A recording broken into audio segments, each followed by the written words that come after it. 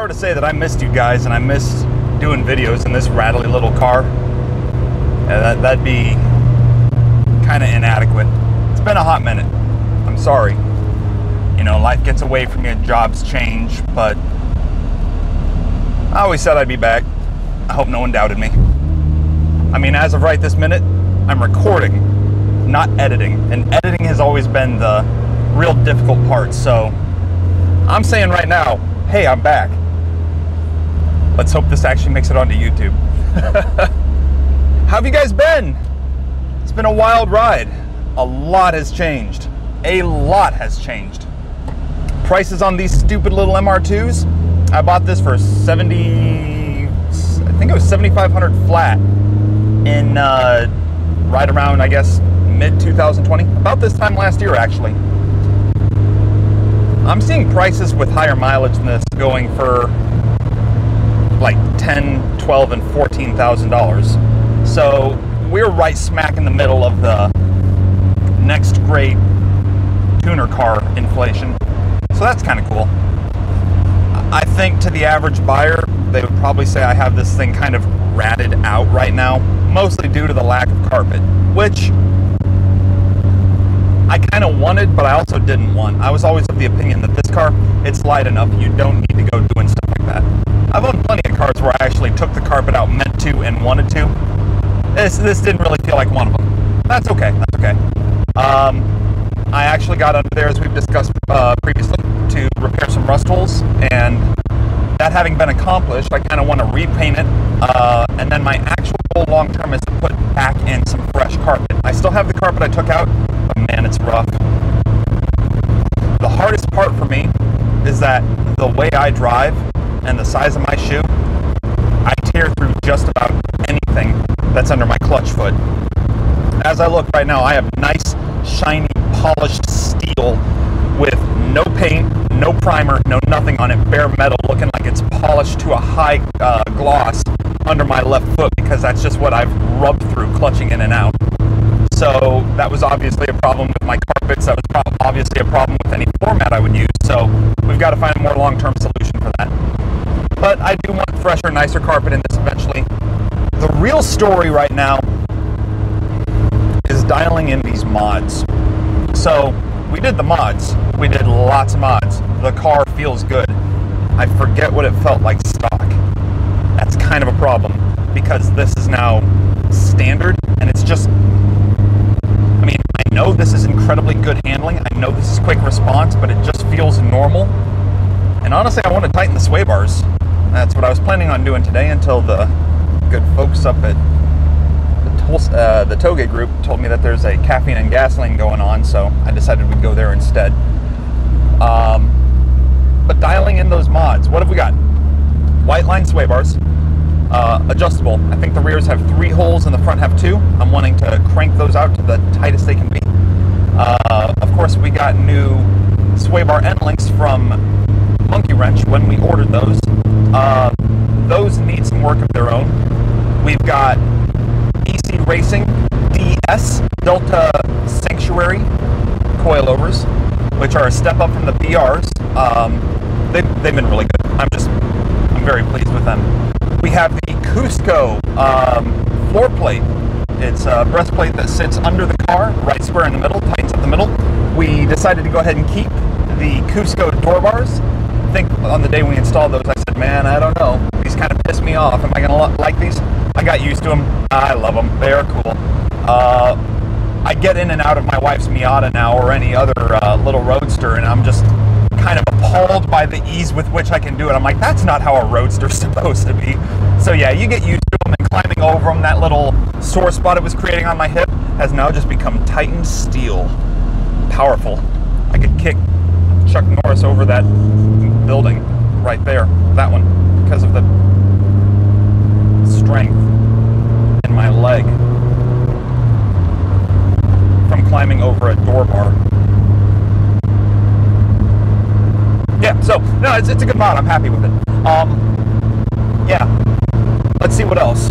We still have the RPF ones sitting in storage, in the storage room, and that's because all the stupid political funny money that cranked inflation out to the highest we've seen since 2008. That kind of just ran out. They stopped giving out money, so we're gonna have to wait a little bit on those tires. But once we have those, that ought to sweeten the pot. So we do have those. What else am I missing? There we go. So in the MR2-Spyder group on Facebook, there is a company that formed out of there called Stay Swifty. Cool.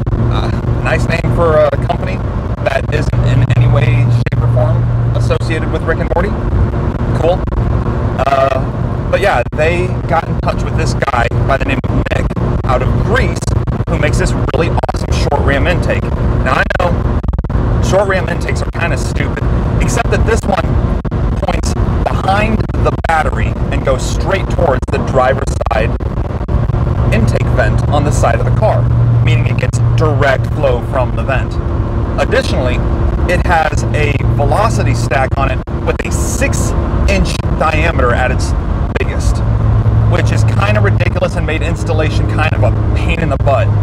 But they did say that this was engineered over several years, and it has actually shown an increase of 5-wheel horsepower and similar torque on a dyno. Okay, well, I have always believed in the intake, header, exhaust, and tune combination. A good IHET is just one step in optimizing a vehicle. So of course I had to get an intake of some sort. Whether it actually ever adds power or not, that's another question. I'm old school enough that I remember the days when we thoroughly believed in them and nobody had to bump them. So it's kind of just part of what I do. That's all I'm going to say about that. That having been said, 1999 Honda boy alert here. My butt dyno does feel the increase. So I don't know how accurate that is, but I believe it's a great product. I ordered mine directly from Nick before he contracted his design out to Stay Swifty. I think that's a good deal. Both Nick and the guys at Stay Swifty are both very, very, very helpful. If you're an MR2 owner and you're not on the MR2-Spyder Facebook group, I highly recommend correcting for that. It's a really, really good group of guys. Aaron from Stay Swifty and Nick, the original designer, from whom I purchased mine.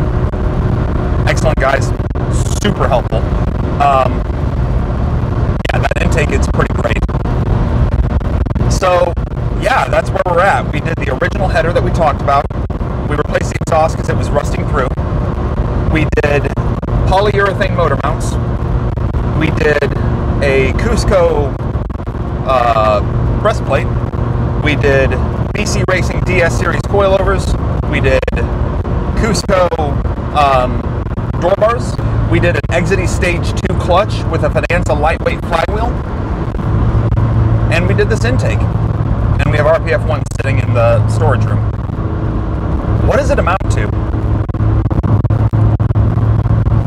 I don't remember what it's like to drive a heavy vehicle, and every time I do, it just feels wrong in my bones.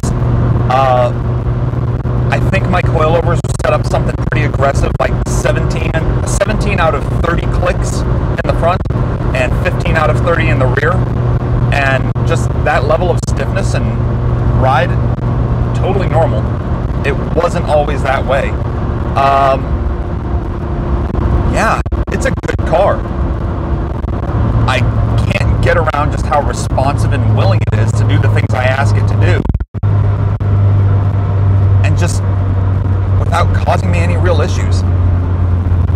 I mean, there have been some times, I think I told you about when I first started the channel, we talked about how I was just coming off of a situation with this car where I had a pretty ugly misfire. And what I think that was a fuel injector issue. I think I ran some cleaner through it, and I think it sorted it out pretty good.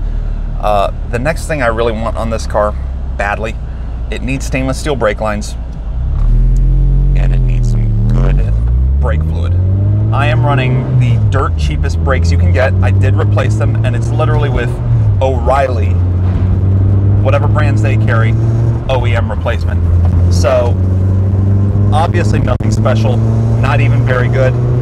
And I don't know, I just feel for a car this light and with handling and feel like this should be something we're missing.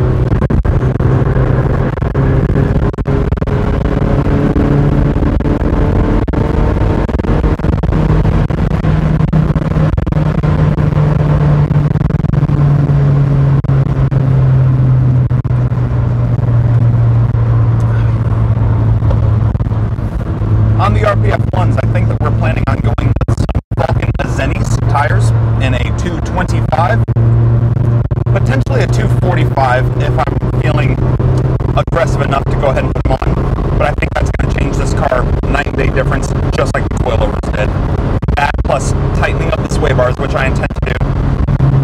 I don't think there's going to be a whole lot more I can get out of it, just raw handling wise. Technically, talking about straight parts, the suspension's built. There are a few more things I would like I still want the Cusco front subframe and rear subframe stiffening pieces for there as well, just to kind of finish the package. And those are like $130 a piece. I hope I can still get them when I'm ready to buy them. But dude, this car's great. On the Toge, with my group, you know, we have an Alpha class and a Bravo class. Bravo class consists of folks who are new to the sport and love it. They're guys who maybe slammed their 350Zs and have never taken a corner but just did it for the looks and had seen Initial D but didn't think anyone actually did that, so they go out for their first time. They're terrified, but they love it. But they need to learn and experience. That's Bravo class, you know. You've got young 18, 19-year-olds with their Miatas, with their, you know, EP3 hatches. They're younger guys who don't really have a lot of background doing this. As such, they don't need to chase the GTR. They don't need to chase the GTIs who've been doing this for 20 years, right? So that's a Bravo class. This car at 138 horsepower with these mods and my 15 years of chasing Toge in various cars puts me at the back half of the Alpha class. We have some very, very, very fast guys in our group, but this car is still good enough. I can still compete, so that feels good. That's important, especially considering, you know, it's kind of my group and all. I would hate to be, you know, the slow guy, but, you know, we don't really treat it like that. It's definitely a merit-based group, but it's more of a family. We're good to each other. We hang out. We throw birthday parties when people turn 21. We do pool parties recently, apparently. We do cookouts, and of course, we run Toge. We've got some really good people, and everybody's just kind of close-knit, and everybody gets faster progressively. Really, we're just having a lot of fun. So this car competes in the Alpha group, probably somewhere in the middle. There's people below me, there's people above me, people who I'm confident I could, you know, leave or keep up with, and people who, no matter how hard I try, I cannot seem to leave or keep up with. That being said, those people haven't been running in a while, and my competitive spirit's getting me feeling a little cocky. So, excuse me, Mr. Toge industry, if you wanted to, you know, do the thing, that'd be cool. But no, some of us in this group, you know, we've been doing this for a lot of years. It's something we believe in. It's something we love. And as such, we're kind of competitive. For real. But, you know, we've got all types. It's kind of a come as you are, come and leave as you please type of situation. And those who want to be around and those who are getting down with the whole family vibe of things, they're the ones having the most fun. But we have folks who have never showed up for a single event, who have legacy from back in the day, who were so fast. When I say back in the day, I mean a while ago. People who were so fast and so legitimate and formed their own groups then, that they taught me how to Toge, or they helped me develop my skills. And as such, they're an honorary member of whatever Toge group gets put together, whether they show up, make an appearance, do nothing, and they hold that log standing. They were kings of the road back then. Kings and queens of the road back then, I should say. I'm not naming any names, but it's a multi-gendered hobby. My wife, this is exciting. This is incredibly exciting. The Miata, we turned a little bit of work on that guy, just a little bit. She got the same tires that I have on this, which are Nitto Neogens Nothing crazy. They work. They work good. Same size, 15 205s. I think it's like 45 sidewall, and they worked really good on her car. And they gave her enough to realize, holy cow, this car is very, very floaty. I hate this. So her birthday came up. We got her some sway bars.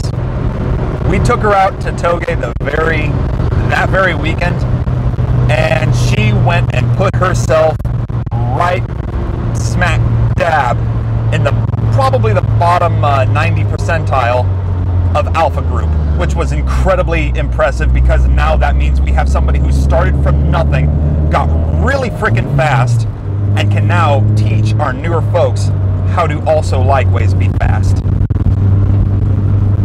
I need better tires. This feels good though. There we go. Lots of room. Everybody's happy. But yeah, she went out there and just blew my mind. She pushed it for the first time. She learned what it means to grab a corner and push the tires' abilities, and just, it was beautiful to watch. You know that scene in Initial D when you see him come around the corner sideways, like that, just, you only see the road, you don't see before the corner, you just see them slide out to here and then they come towards you. That's exactly what she did, and she left some of our newer guys behind. This is a woman who, this is her first and only manual car, this is her first ever sports car, and she started learning to drive a manual sports car in 2019. She has literally no experience at it, and now she's earned the name Mama Toge. She takes care of people, she sets up events, and she's helping a lot of the newer, younger members feel good about getting up to speed in this hobby that they've been invited to. This group has been the best thing I've done in my life. I don't have any kids. My wife, whom I married, is part of this group, so she's included in that. See if I can get away with that. Try that one, guys.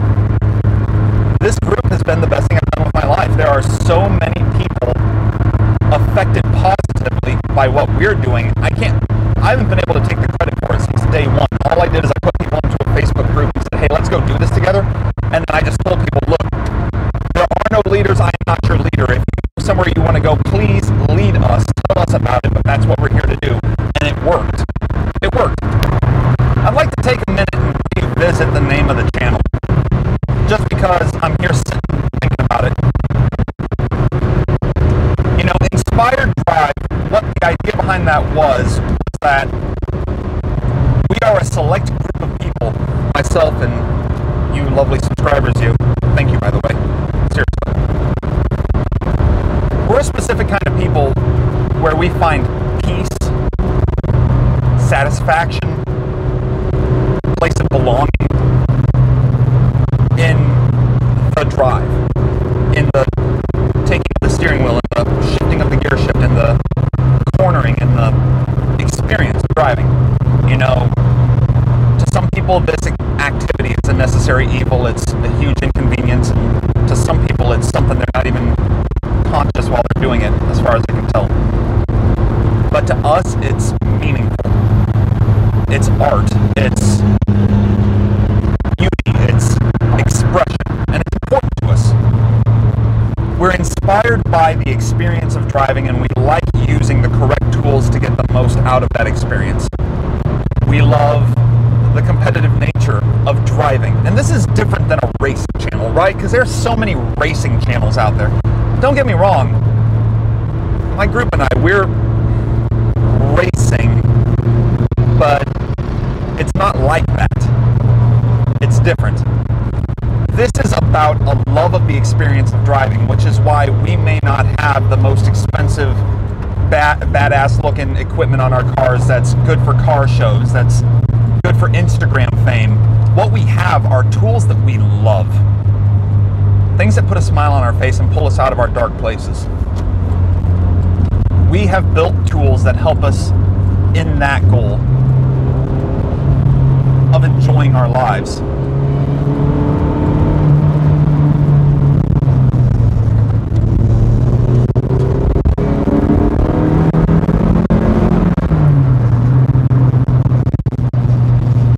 We've built tools that bring the experience home, make it reliable, make it better. You know, I didn't realize when I started this channel that the real experience with this inspired drive thing that I was putting together was so much more about the community. Hey, a Viper. I bet he's going to Cars and Coffee too. We didn't know that it was going to be as much about the community as it has become, but it has. I think that's really the answer here, is the community, is the driving with people. There is a lot of therapy and a lot of time spent solitarily on the road. There's a lot of good time and opportunities for that. But it turns out that the real love of this, at least for me, and I hope you're like me, is that we want to be together with people. We want to share this with people. We want to love on people. And we want to build something that helps others feel good. That's the Inspired Drive Challenge. As I speak, there are 422 of you, my lovely subscribers. Thank you. My job, my mission statement for each one of you is to find a person. If you can, find some people, but at least find a person and give them something to be excited about. Share with them the thing you love. If you're like me, that's going to be cars and driving. If it's something else, then it's something else. But the mission statement is to love on other people through what you do. That's what we do here. That's what it's about. Guys, it's a pleasure as always. I'll catch up with you next time. If you haven't already, please subscribe. It helps us out a lot. If you like this video, you can go ahead and click the thumbs up button on it. If you think someone else would benefit from it, I bet you know what to do there too. You can share it. If you want to get with me personally, I am on Instagram at inspired_drive. And if you comment on this video, I will I think I've got a pretty flawless record. I respond to everything. And honestly, at 420 subscribers, I don't think any content creator has much of an excuse not to. It's like, hey man, I'm grateful you subscribed to me. Cool, then why didn't you respond to my comment? It's like, there's only 5 of us. Oh, I guess I was busy. No, there's no excuse. You know, you want to build a community, build a community. A relationship is a two-way street, and I want that for us. The same way as we've done in this group, the same way I'm recommending you do in the groups that you build. So, guys, again, thank you. I'll see you next time. Stay safe.